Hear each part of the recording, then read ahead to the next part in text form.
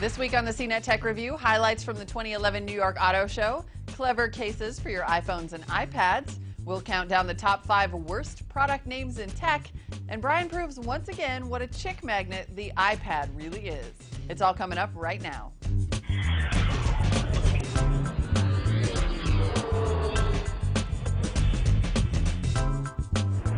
Hi everyone, I'm Molly Wood and welcome to the CNET Tech Review, where we collect our hottest videos of the week and tell you what's good and what's bad in the world of tech and offer some unique tech wisdom in the form of the bottom line.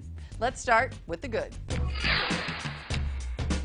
It shouldn't come as a surprise, given gas prices these days, that the New York Auto Show was all about small cars and better gas mileage this year. Whether it was eking more efficiency out of Subarus or trying to make a Mercedes into a sexier econobox, the message was clear: sippers, not guzzlers. I guess you can call it the new Beetle, though VW doesn't. Gone is the kooky arched roof, giving in to something a little more rakish. So too, the tail lights cease paying slavish homage to the past. Inside, this Beetle gets a grown-up dash and instrument panel, while shedding the little bud vase, but offering an upper glove box that does say original car. One thing you notice right away is the top of the dash isn't as absurdly deep as it used to be, since the windshield base is pushed back, and atop the dash, 3 sporty gauges. 3 engine choices as well. Most exciting to me is a torquey 2-liter TDI that should deliver 2940 mpg, but there's also word of a Beetle R with a 270 horsepower turbo motor out of the Golf R. Now VW needs this new Beetle to deliver more than the 7% or so of its sales it's been doing the last couple years if the company wants to hit audacious goals of being the world's biggest car maker by 2018. The new 2012 Beetle arrives in the U.S. September of 2011. Here's the new face for the revised Ford Taurus, all kind of angry and menacing looking, especially on the show edition. And there's new increased sculpting around the body, a new shape on the hood. Now, non-show Tauri will get a light revision as well, but the most interesting thing is this will be the first Ford to offer a choice of 2 EcoBoost engines. Those are the ones that combine direct injection and turbocharging. One will be a new version of the 3.5-liter V6 that will now deliver a healthy 290 horsepower, and the other will be a little 2-liter 4 that should deliver 31 mpg from this big car. My Ford Touch will now be available on the LCD screen of a Taurus, and rumors have it some sort of video streaming could be coming to that system. Electric power steering will enable the same impressive automatic parking tech we recently saw on the Focus. The new Taurus hits the market in 2012 as a 2013 model. Subaru's been on a tear in the U.S., but the Impreza has been uninteresting outside of a WRX. This new Impreza is no looker. The sedan is super suburban. The hatch looks sportier until you come around the back and mistake it for a chipmunk with jowls full of nuts. They have downsized the engine dramatically from 2.5 to 2 liters to much improve the car's previous mediocre fuel economy, now projected to be 2736, which Subaru claims will make the new Impreza the most fuel-efficient all-wheel drive car in America. Now that's with a CVT gearbox. Shift it yourself with the 5-speed manual and you'll lose a few mpg. Oh, by the way, at the Shanghai show, Subi also showed off this wilder cousin to the Impreza, the XV concept, which for the first time would take an Impreza in a crossover direction. We'll have more on that when we see it in person. Ever seen a Mercedes A-Class? Yeah, this dorky little thing. Well, forget that and check this. The new A-Class concept. It just went from being about as sexy as an elevator to being a pulse elevator. Lots of tasty sculpting around its sort of mini shooting brake body style, but none of it's so outrageous that you can't squint and see a production car here. Well, except for this highly unlikely interior with all its LED illuminated pods and such. Those vent nozzles turn red when heating and blue when cooling. And of course, Mercedes is envisioning streaming radio, Facebook, and Twitter through a docked smartphone, which are pretty much becoming must-have technologies right now. Under hood, they see a turbo, direct-injected 2-liter 4 that'll put 210 horsepower into a 7-speed dual-clutch automated manual to the front wheels. Also available, things like radar adaptive cruise, lots of luxury. This is likely a real answer to BMW's 1 Series and Audi's 3s in a world where small and premium no longer seem like odd bedfellows. The new Chevy Malibu debuted at Shanghai, but a couple of days later dropped a bit of a bombshell in New York. That is, it'll be available as a mild hybrid called the Malibu Eco. That'll team a little 15-horsepower electric motor with a 2.4-liter 4 to give you 2638 mpg, also thanks to it having regenerative braking and auto start-stop. Up front is what they call an expressive face in the auto biz, and that feature line along the sill, continuing out to the rear bumper, gives the car a very rakish stance. Out back, a clear nod to the hind end of a Camaro, and inside the Camaro nod continues with the gauges. Then over in the center is the new Chevy MyLink head unit, which will be a first for GM in that it will have app support for Pandora and Stitcher streaming, and almost certainly more apps after that. Push the button at the bottom of the screen and the whole thing tilts up for a space to stash your connected iPhone. The other engine option is a 2.5-liter direct injection 4 that puts 190 horsepower into a 6-speed automatic. The new Malibu goes on sale first half of 2012. The Malibu is so purple. How Barbie. Although actually, if we're talking cute cars, I gotta say, I am digging the new Beetle. Now you know the ladies are digging our mutual friend Brian Tong, but this week he has agreed to pass on some of his unique tech wisdom and tap that app. iPad games to help you get girls.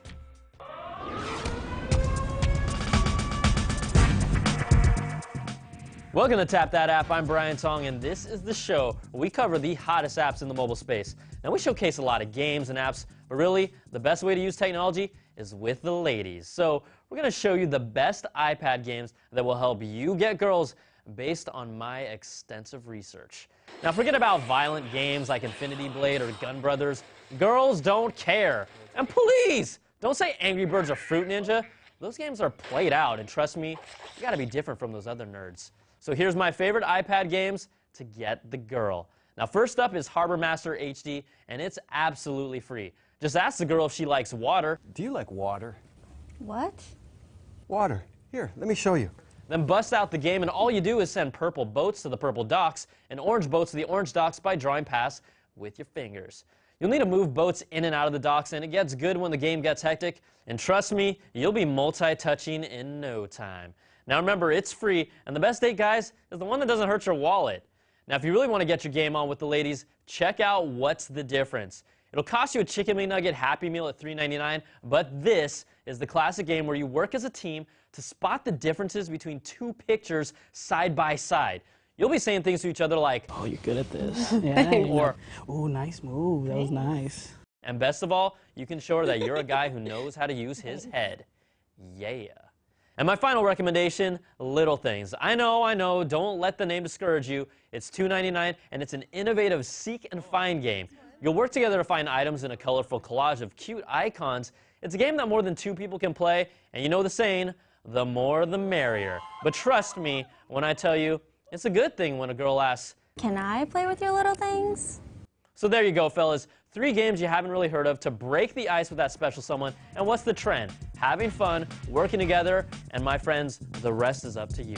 Now, if you have any other apps you think are worthy to be here that we missed, send them to tapthatapp@cnet.com. I'm Brian Tong. Thanks for watching, and we'll see you guys next week.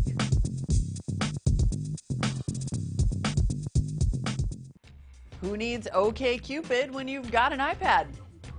Of course, if an iPad doesn't turn her on, maybe the lady in your life could use a Vibe. In fact, this Vibe is our editor's choice. Rich Brown loves it. And here he is with a hands-on review.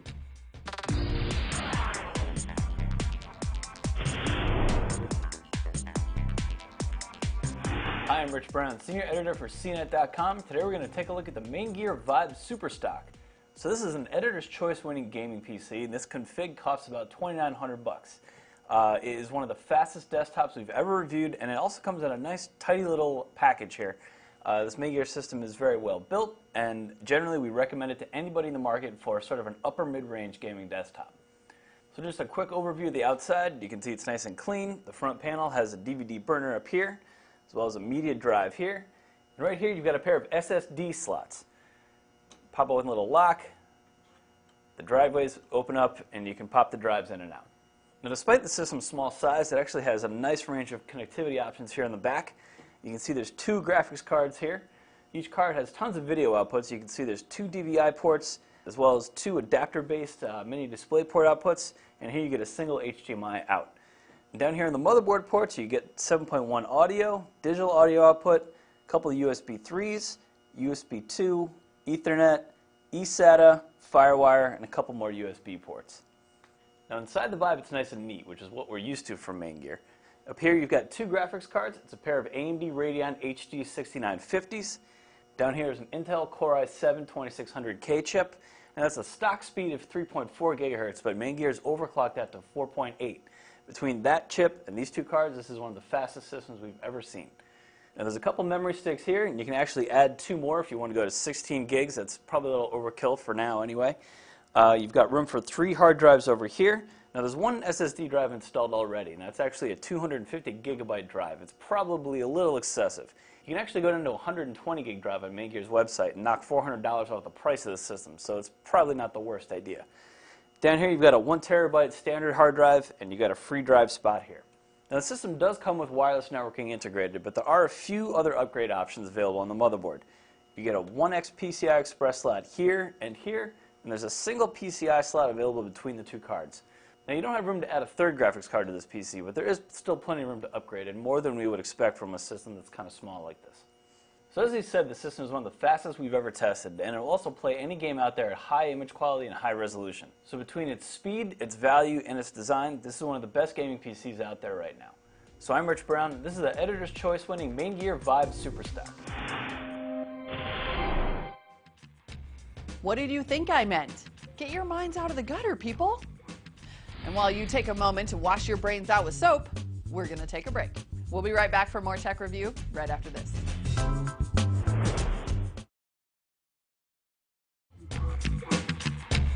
Welcome back to the CNET Tech Review, our weekly video digest of all things good and bad we've seen here at CNET TV. Continuing on in the good, many new iPad and iPhone owners are compelled to buy cases to protect their pricey new purchases.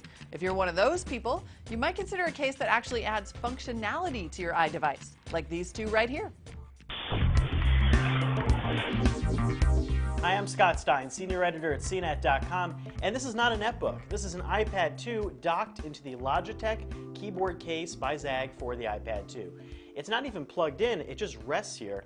And for those people that are looking for a perfect keyboard solution for their iPad, hey, add a keyboard and it's just like a laptop, well, this is the type of device you might be looking for. At $99, it's a pretty good price compared to other iPad peripherals, and it doubles as a case. And as you can see, it's a real keyboard. This isn't a sort of glued-on rubbery keyboard or any sort of a Fako-feeling keyboard. This keyboard has keys that feel like a real keyboard, although compressed. It's a little more like the keyboard you'd find on a netbook. It's not a real full-size keyboard. But the fact that it comes inside this case and allows the iPad 2 to be stood up within it makes it a really nice solution for an all-in-one type of device. Now, there are some drawbacks. The case is not really a perfect case for the iPad. It does allow the iPad to fold down and store inside it, but you can't really easily remove it, so it's not going to be the sort of case you want to take with you on a subway for some quick iPad reading. Also, call us crazy, even though there are rubberized bands here that will protect contact against the keyboard when the iPad's folded down, it makes us a little bit nervous to get this glass up close to a keyboard. On the other hand, this has some really nice ergonomic features to it. You can stand this thing up in a landscape or portrait mode. You can flip it up like this. Now, the back connector over here is a flip-up plastic. It's not great. It's probably one of the weakest parts of the case, but it does the job and allows it to stand up. It also has a really nice set of Bluetooth keys here that control functions on the iPad you may not even be aware that it could control. For instance, there's volume control, track skipping for music. There's also undo and redo buttons, so if you're working in word processing, they'll actually work. It also has cut and paste buttons, but of course, if you're going to be using those, you do still have to select text on the screen, so that may be reaching up and touching the screen. You know, actually, typing on this keyboard really does make it feel like a laptop. Kind of gives this nice little coffee shop vibe. You can relax and lose yourself in your writing a little bit. You just got to be careful, because after you work on this for a while, you're going to wonder where that mouse or that trackpad is, and you're going to have to press back on that screen. It gets a little bit confusing. This Logitech keyboard connects by Bluetooth, so that's why there's no dock connector here or 30-pin connector. You just set up Bluetooth on your iPad, Then you turn the keyboard on and you hit the connect button. If you've already set it up for pairing, it's good to go. The first time it'll ask you to enter a 4-digit code on your keyboard to initiate the pairing process. This also has a micro USB connector and its own little charge cable for plugging in via USB to charge the battery on this case.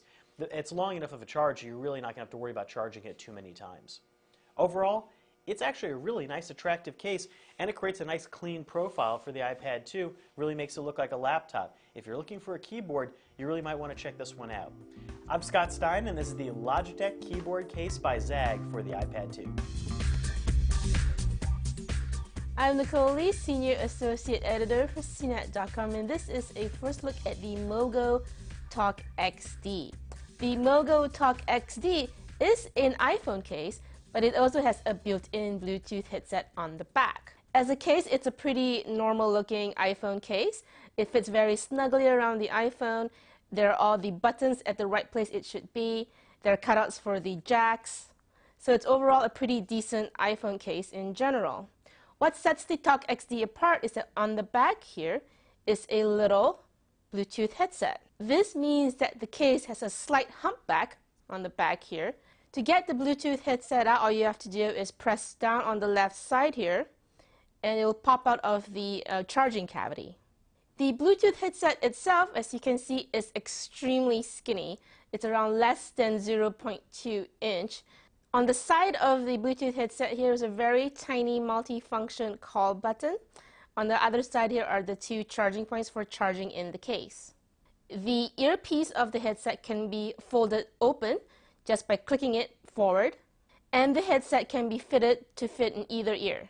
The headset comes with a variety of different earbud tips. While the headset is indeed very skinny and slim, it actually fits pretty comfortably in the ear. Also on the bottom of the case here is a micro USB charging port to charge the Bluetooth headset. You can charge both the iPhone and the headset at the same time because of the 2 different openings. The Bluetooth headset has to be paired with the iPhone. It doesn't pair automatically just because you put the case on. However, it does pair quite easily.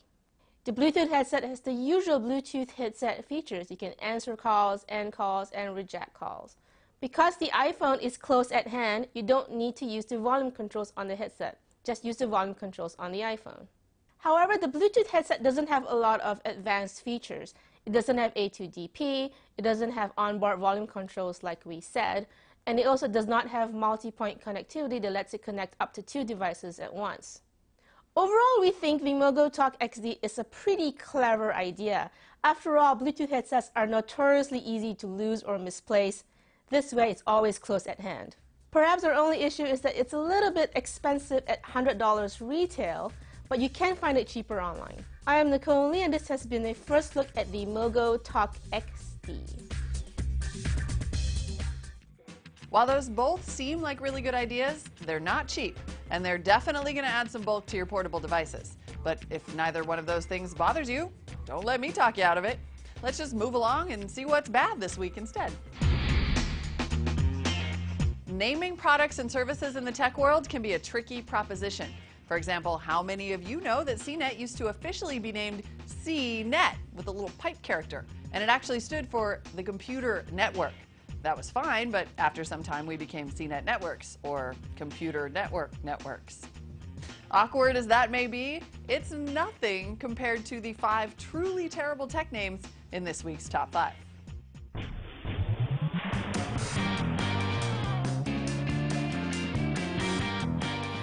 Let's face it, folks. Tech manufacturers make tech for a living.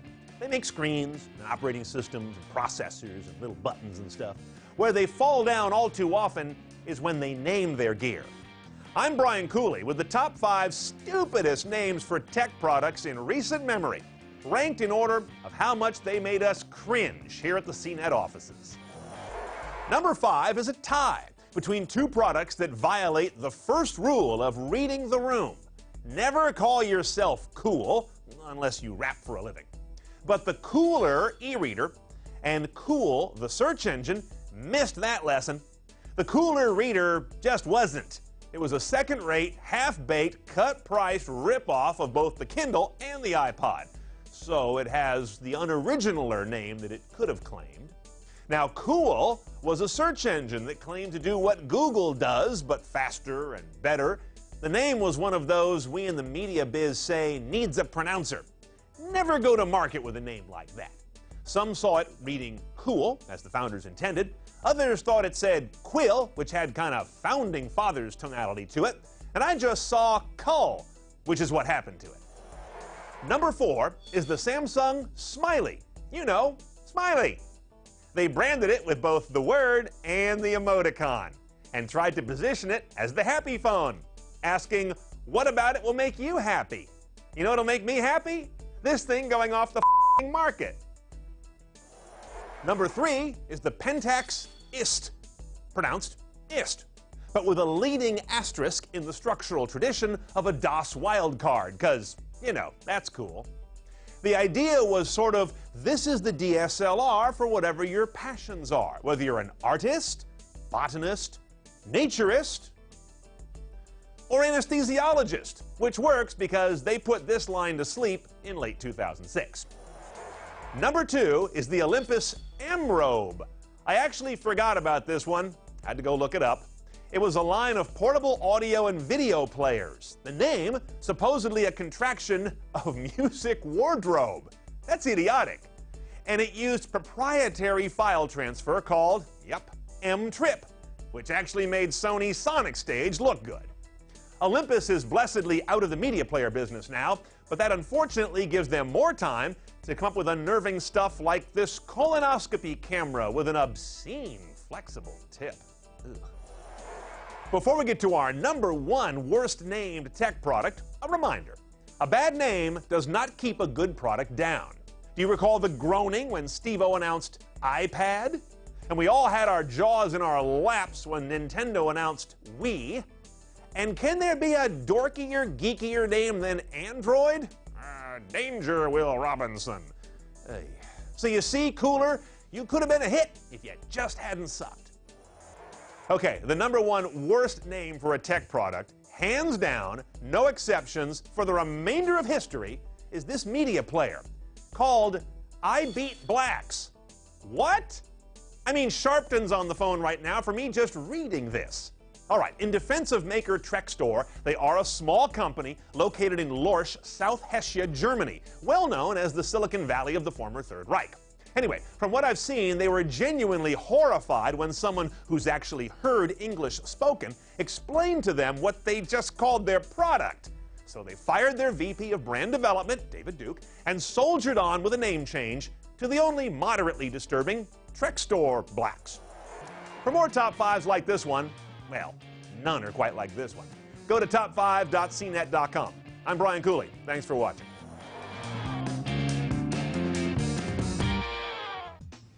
Wow. That did not really happen, did it? Okay. Well, that is a bad name, tech or otherwise. Let's just go ahead and check out this week's bottom line, shall we?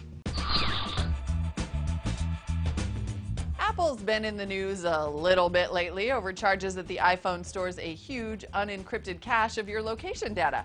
Apple says it's not tracking you, and the data is just more access points and cell towers than visits to dirty bookstores. But still, until they roll out the fixes they say they're working on, here's how to lock down some of that stuff before any private investigators come looking.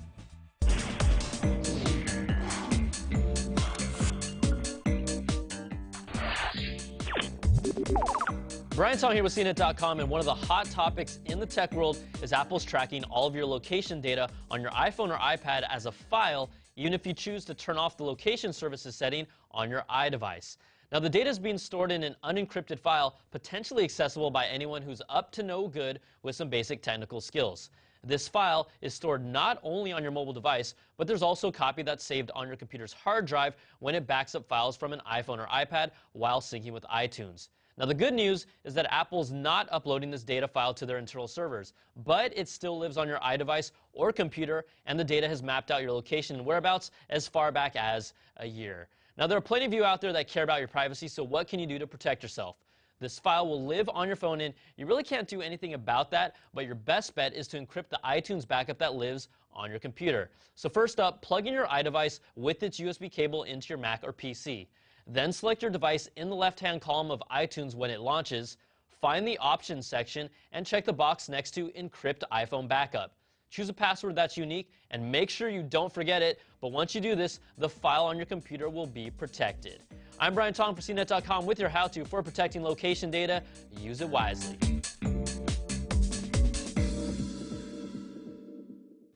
The bottom line this week, bug, yeah, right.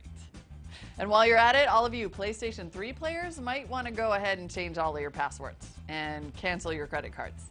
I mean, I know Sony says they don't know for sure if the credit card information was taken in their recent hack attack, but do you feel like you can trust anyone lately? All right, folks, that's our show. We'll be back next week with a brand new CNET Tech review. Until then, there are tons of great videos available every day at cnettv.com. See you next time, and thank you for watching.